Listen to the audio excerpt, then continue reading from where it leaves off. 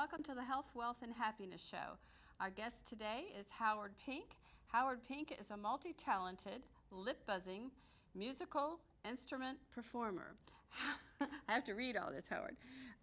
Howard is a professional French hornist for over 55 years, over 30 years performing his educational and entertaining show. He has a Bachelor of Music degree from Arizona State University in Tempe, Arizona. He is a former member of the Louisiana Philharmonic Orchestra for 33 seasons. He is a former faculty member of the University of New Orleans, University of La Paz in Bolivia, and he was also, it was when you were a member in the Peace Corps. Yeah. And I'm just going to say, take it away, Howard Pink. Okay. Appreciate you being Thank here you very today. much. I appreciate it. Great. We have this gorgeous horn, which I'm sure you're sitting at home going, Ricola. And thanks to the Ricola commercial, this horn became very visually popular. But it's not called a Ricola horn. It's called an Alp horn, A-L-P-H-O-R-N. It's made entirely out of wood. It's even played with a wooden mouthpiece. But it's so long, you can't hold it up in your hands. And you notice up here where my fingers are, I do not have any keys.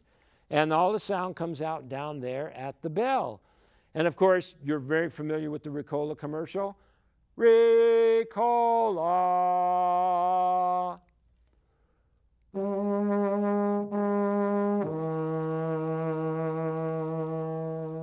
And that was probably all you heard during the TV commercial. But this horn is nothing more than my French horn, 15 feet long, made out of wood. I can play on this Alp horn anything I can play without using keys on my French horn. We could take this into the Army, wake up the soldiers in the morning.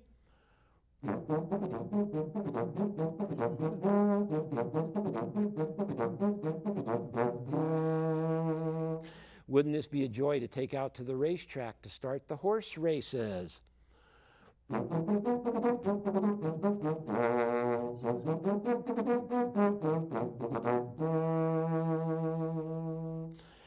Even Beethoven used the Alp horn in his Symphony No. 6.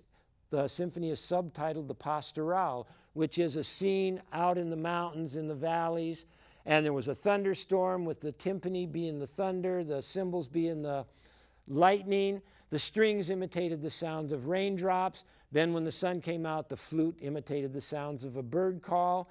And at the end of that movement, Beethoven remembered what the Alp horn sounded like, and he wrote this beautiful part for the French horn. Now I'll do a little bit of Beethoven, and then I'll ad-lib a little bit so that you can hear the beautiful high and low notes of the Alp horn.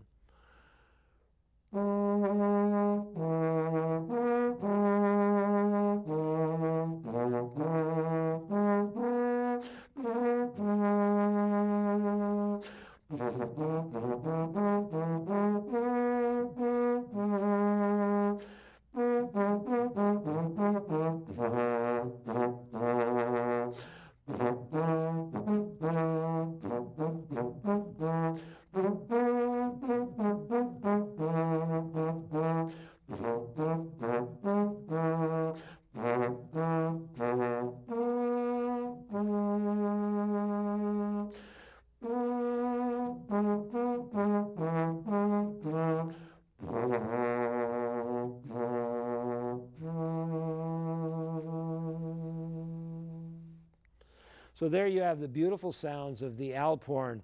Many people say, do I have a long, skinny car? How do I transport this horn? Well, it does come apart in 3 sections. And fortunately, I have a car that has, where the armrest is in the back seat, there's also a trap door. So I can put the small end of the Alp horn halfway into the car, and the big end of the Alp horn fits into the trunk. And that's how I transport it around. Now, 15 feet you think is a pretty long horn. The man who built my Alp horn, his name is Peter Wutherick. He came to us from Switzerland. He eventually settled in Boise, Idaho. As a matter of fact, this horn is made out of a Boise spruce tree. Peter Wutherick holds the Guinness Book of World Records for building the longest and largest Alp horn ever. 10 times longer than this horn, measured at 154 feet, 8 inches long. It has its own separate trailer, comes apart in 27 sections of tubing. The plain end of the horn is about as big as my horn. Where it gets humongous is at the other end. 4 grown men could stand inside the bell of the world's longest and largest Alp horn. So we can make our horns 15 feet long. You can make them 154 feet long. We can also make them smaller. You remember my miniature French horn with the keys and everything? Well, from about 200 years ago, we have a wonderful little horn that comes to us from England. It's called a post horn. Some people have referred to this as my donut horn because it resembles a donut right here, has a built-in mouthpiece and a little teeny bell. Inside the leather wrapping is a couple of circles of brass tubing. Again, this has a clever name. It was called a post horn, but it's spelled with P-O-S-T-E because in England they love to add E's to the end of words. It was used by the postman when he was coming to your house on his horse, and he would blow the post horn, blow signals to let you know that here comes the post.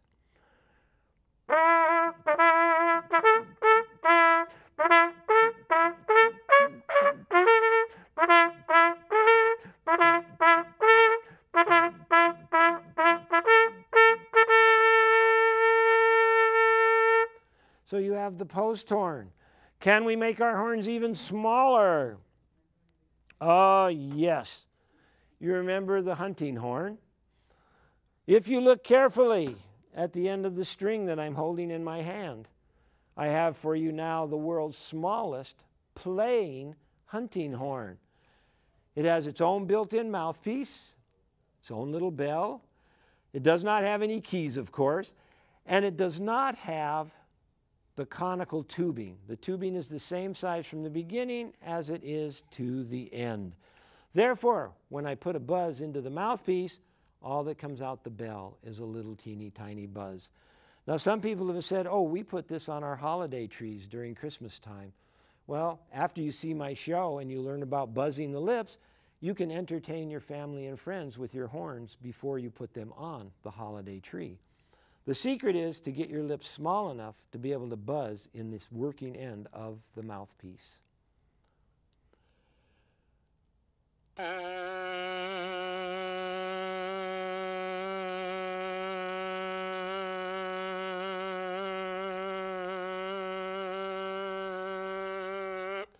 So once again, as long as you can buzz your lips, buzz into a mouthpiece, a buzz or a tone will come out the end of your horn. And what does all this have to do with the title of the show, Howard Pink and His Musical Garden Hoses? Because the garden hose is nothing more than an empty tube. Here's a garden hose that I actually brought back from Bolivia. It's over 45 years old now. They don't make garden hoses with this hard rubber anymore. And you notice I've cut the end that would hook to the faucet of the house. I've also cut the coupling off that you would put your sprinkler on because I need to be able to put a mouthpiece inside one end of the garden hose. And then I always thought, wouldn't it be beautiful if I could use my cone as a bell for my garden hose, except there is no hole at the small end. And then if I decide to put the big end over the garden hose, of course, it blocks up the hole and nothing will come out. So clever me, I found out that if you go into the kitchen drawer and you find a little funnel, you can put the funnel right inside the garden hose. And now we have our mouthpiece at one end, we have our tubing, and we have the bell end of our horn. So all you need to do now is blow into it, right?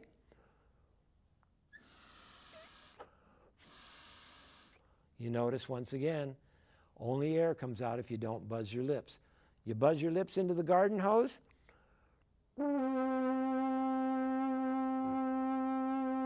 you start to get a sound.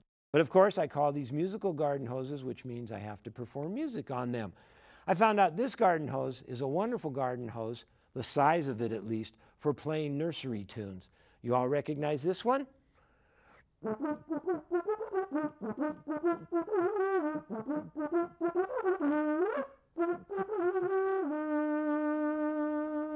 Simple old Pop Goes the Weasel. Another thing I discovered, and it's mainly because I sit around and music is going in my head all day long. I was thinking about Pop Goes the Weasel one day, and I started moving the notes around, just like I would do in my garden hose. Shake them up, change the position, and I found out that if you use the same notes from Pop Goes the Weasel, you can actually play another nursery tune.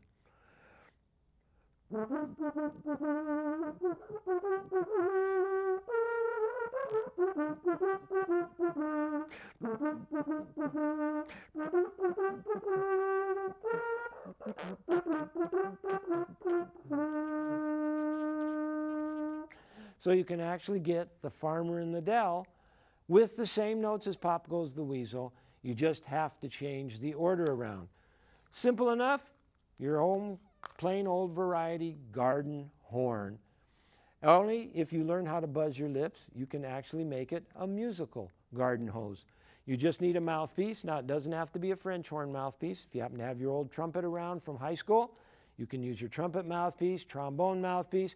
A tuba mouthpiece might be a little too big to put in the end of your garden hose, but it's worth a try because garden hoses come in different sizes.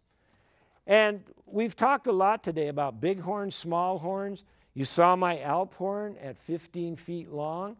A lot of people think that that's the longest horn I play. But actually, if we would unwind my French horn, it would stretch out to the length of this garden hose. Now, how did I figure that out? One day I took my horn apart as best as I could, and I went in the garage and I got a ball of string. And I took the ball of string and I laid the string against every inch of tubing on my French horn. Then I went into the utility drawer. I got a very sharp knife. I took my string outside, visited my backyard garden hose, took the knife, and I cut the garden hose the length of the string, which I used to measure my French horn. Most of the air goes around the sides because it's very difficult to focus the lips into this hole. And you wonder, how did people play these kudu horns then? Well, the interesting thing is, if you look at movies where people are playing animal horns, they very seldom play them out of the front of their mouth. They put the horn just on the corner of their lips like this, and then they have to buzz their lips into the horn from the side of their mouth.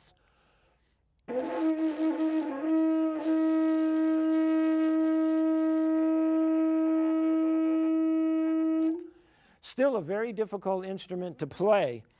And I found out, though, the end was cut off just the right size so I could take my French horn mouthpiece, put it inside, and now by vibrating my lips from the front end like I've been doing for about 55 years on the French horn,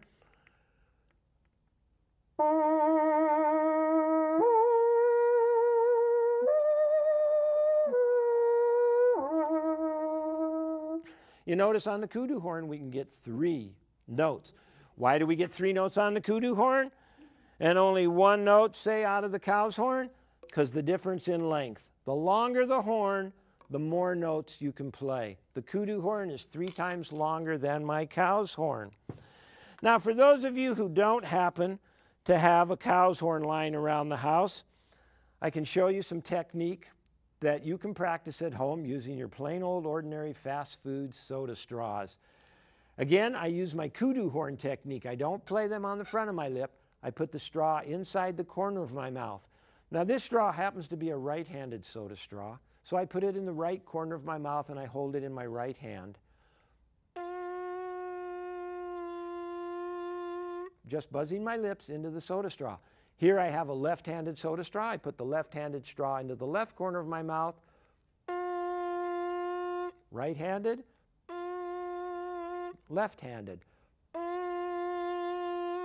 You notice both straws make the same sound because they are the same size. You want to try a little challenge? Take a straw, put it in the left corner of your mouth. Take a straw, put it in the right corner of your mouth. Buzz out of both corners of your mouth at the same time.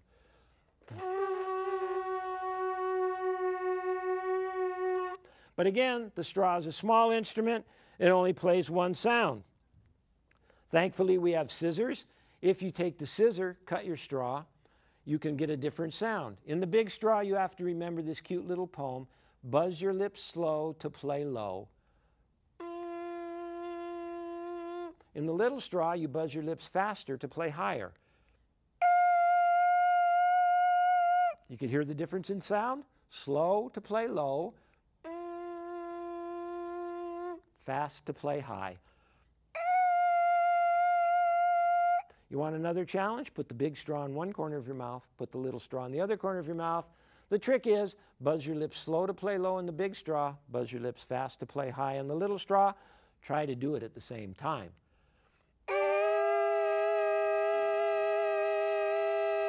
And if you want a real treat, make your straw super small.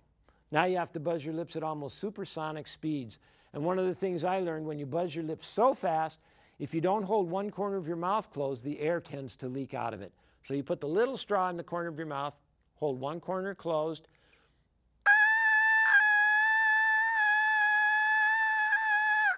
And once again, you notice each straw only makes one sound.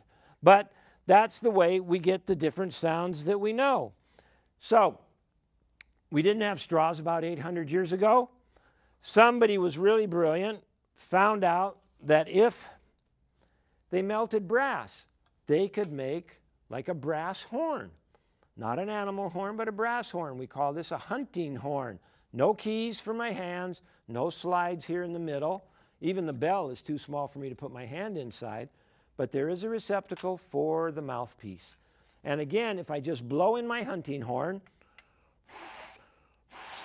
nothing comes out but hot air. The minute I buzz my lips,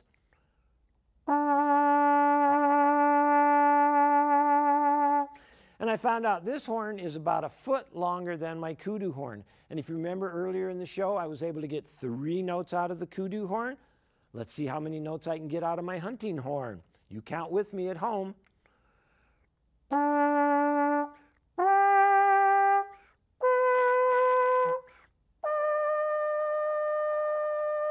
Did you hear them? 4 wonderful notes out of this hunting horn. The neat thing is, remember the early song I played without any valves on my French horn? Those same 4 notes exist in my hunting horn. So just by moving my lips fast and slow,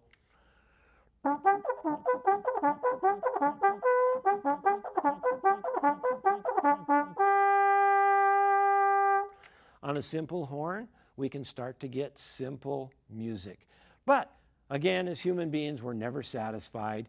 And so they had some smart people who said, what would happen if we made our horn longer? Now, you can't see the length of this one, but I did measure it out, and if we stretched it out, it would be about 10 feet long.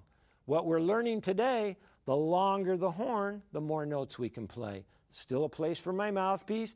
Remember we talked about the cone and conical tubing. If you look at this horn, you notice how small it is where I put the mouthpiece. And if you trace the horn around, you notice how it gets a lot longer until eventually it comes out the big bell. So the small hunting horn played only 4 notes. This one can play a lot of notes just by my buzzing my lips slow to play low.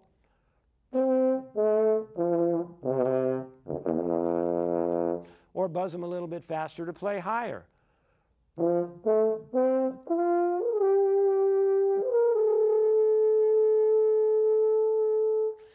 And of course, with all those notes, it's still hard to play real music. For example, you all know the nursery tune, Twinkle, Twinkle, Little Star. Are you aware that Twinkle, Twinkle, Little Star is over 250 years old? And it was composed by the famous musical genius Wolfgang Amadeus Mozart. Here's what Twinkle, Twinkle, Little Star sounds like on a horn such as this. Do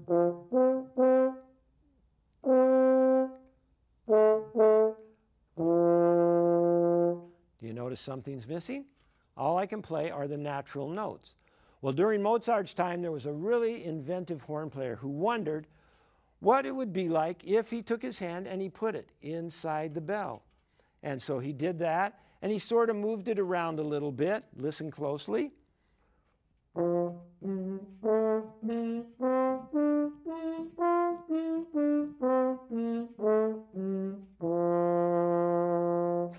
You notice, just by using my hands and my lips, I'm able to play a scale.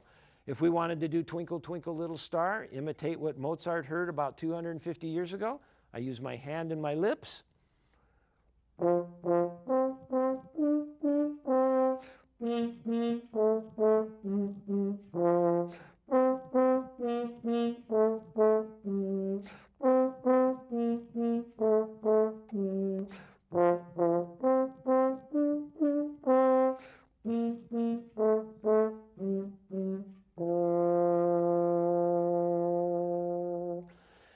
this is what the horn players had to do to make music up until the time that that two-valve French horn was invented about 1824 while Beethoven was writing his Symphony No. 9.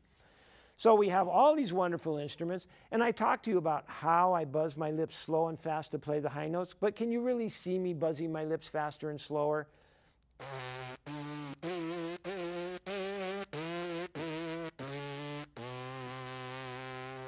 Hopefully you can hear the different sounds, but I brought along a really curious instrument where I can actually show you what I am sort of doing with my lips. This is called a twirling tune pipe. You notice there's nothing inside. It's nothing but a hollow plastic tube. Little kids know what to do with this. They say, oh, Mr. Pink, you just spin it over your head. But then how does it make noise? It's very curious because the air gets pulled into one end of the tube. It vibrates against these ridges and comes out here as sound. So when I spin it, you notice nothing's coming out right now. But if I get it to the right speed, all of a sudden you hear one note, just like I buzz my lips. But if I want to change notes in my hollow tube, I have to make the air vibrate faster, so I spin the tube faster. You hear the note change? And if I want to play a higher note, and if I go really crazy and play a really high note,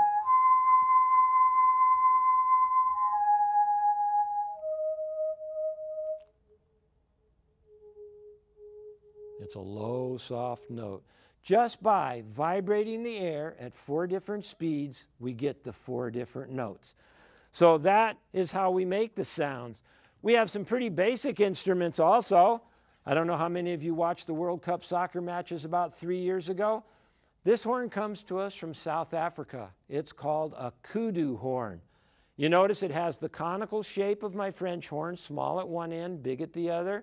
It has its own built-in plastic mouthpiece, and it has a bell. If I just blow in the kudu horn, you notice nothing comes out but air. Now this is a really loud horn, so I'm going to blow it away from the microphone, and I'm pretty sure you'll still be able to hear what I'm doing.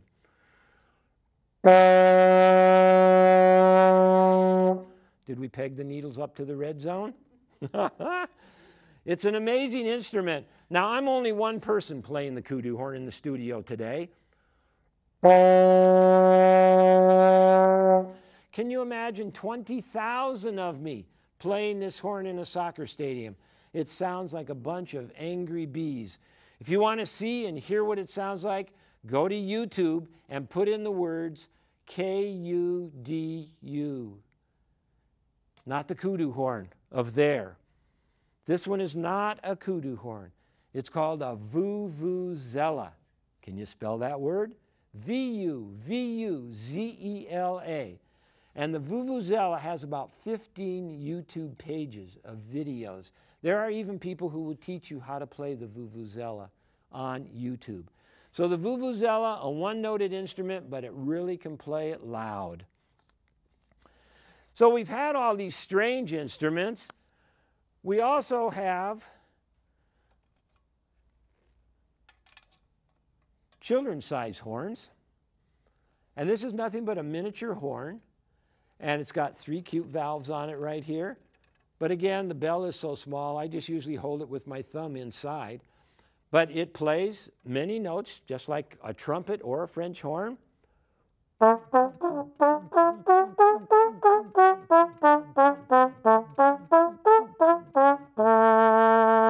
You can even take this one down to New Orleans and play the Mardi Gras song.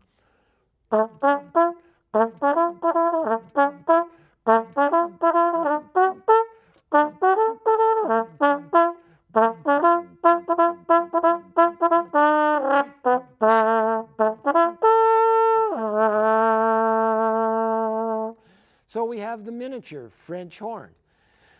Also, we are not just stuck with the certain sounds you hear me playing. I'll stand back here by the table a little bit because I have a bunch of things that we actually, other than my hand, which can also, like my old French horn, I can change the notes by using my hand in the bell.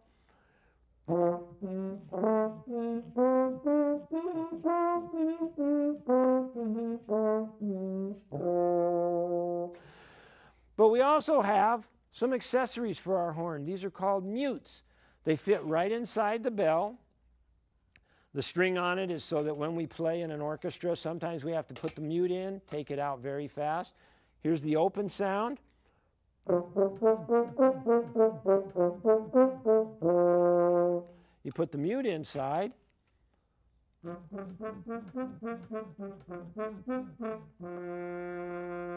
It makes it softer and changes the tone color. We also have another mute, and if you look closely, they're both the same red and white color. But if you look on this one, you'll notice the cork goes all the way around the top of this mute, whereas on this mute, there are only 3 stripes of cork, which lets the sound come out of the bell. In this mute, there are really teeny little black holes in the white stripe where my fingers are. You put this mute in your horn, all the sound is forced inside this mute. And this is what this one sounds like when you play.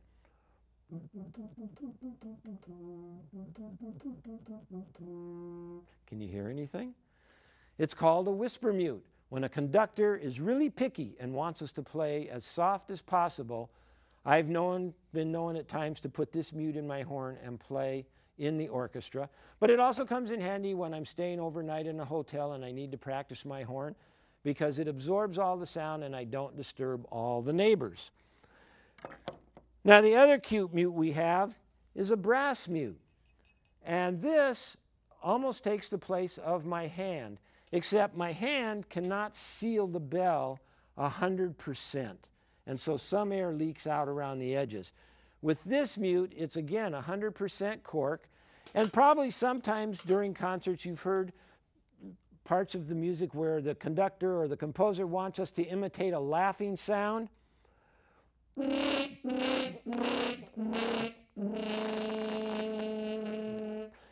And this mute seals the bell, forces the air through this teeny little throat right here, and then it comes out here. And that's called a stopping mute, similar to what I have with my hand.